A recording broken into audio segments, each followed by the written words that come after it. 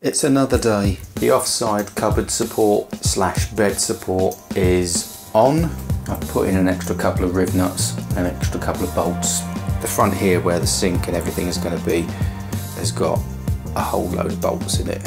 The near side also has got an extra couple of bolts. Stacked up on the floor is the rubber stable flooring. Stable as in where horses live. I need to fill those in because this rubber mat does sort of droop. And I think that will reduce its effectiveness controlling vibrations. In about an hour I've got another delivery of 2 boxes of silent coat, and I'm going to do the remainder of the panels. I'm not going to put a window in here. I've decided I'm going to insulate that and just have a flat wall all the way. I'm still going to glaze the sliding door.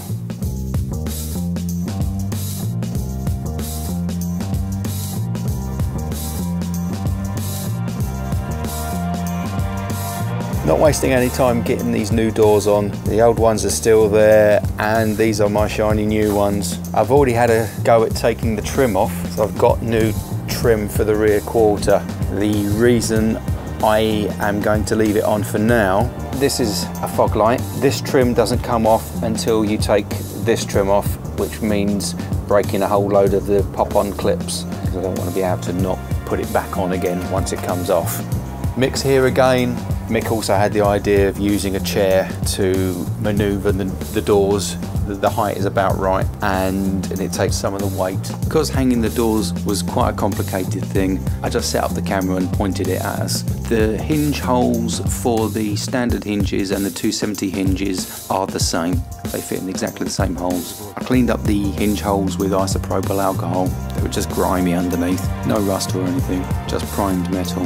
One thing we noticed about the hinges were that they were fitted before the van was painted. Putting on the new door, we manoeuvred it in with the swivel chair. Tried putting in the bottom hinge first, but it actually worked out easier to put the top hinge in, and then we were able to manoeuvre the door more easily for the second hinge.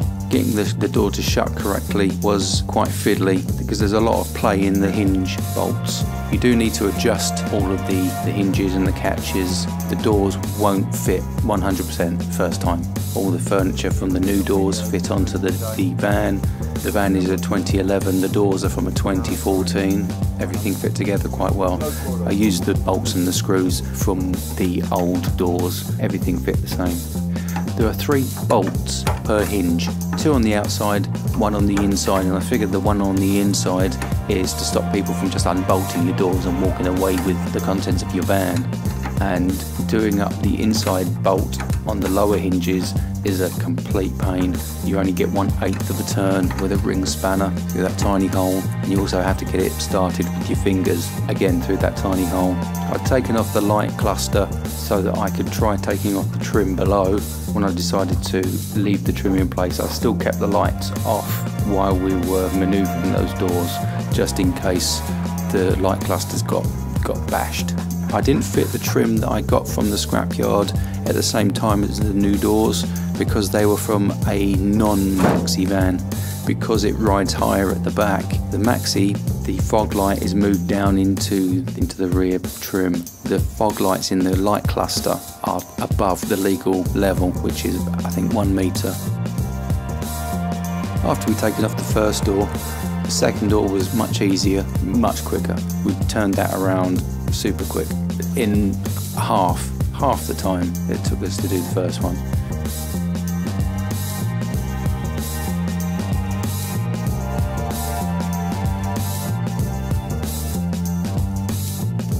It did take a bit of fiddling to get the shut lines right, straight between the 2 doors, several times wiggling the door around on the loose bolts to get everything shutting right. The old doors are off, gone. I'm going to strip these for parts. I'm going to keep my badge though, because the new doors are just branded Ducato. These 270 hinges, gone. Horrible bent doors, gone. My cable tidy thing, history. More tools. Not enough coffee. I've cleaned off the sign writing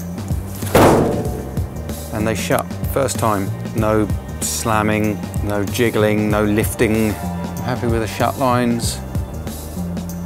That's a fog light.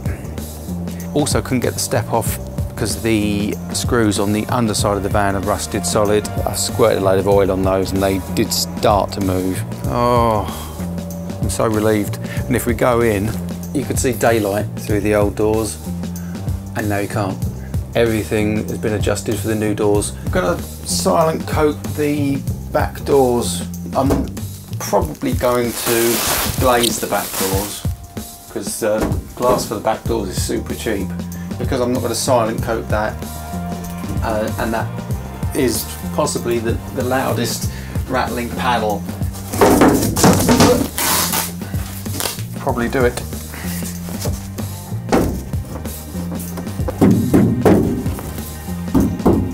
It's a bit better.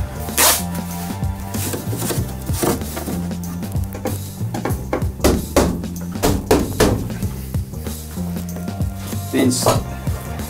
Got to clean that first, usual, so I'm not going to film that because it's boring. Finish the silent coat under there, silent coat above there, silent coat below the door. I've also done the inside edges here. The doors sound expensive when you shut them now, instead of clanging and rattling. The rubber mat is just down as a test fit. They're 6 foot by 4 foot, which means it's front to back. It's almost exactly 12 feet. I've gone all the way up to the doors. It doesn't stop the doors from closing. So I pick up again during the evenings. See how far we get.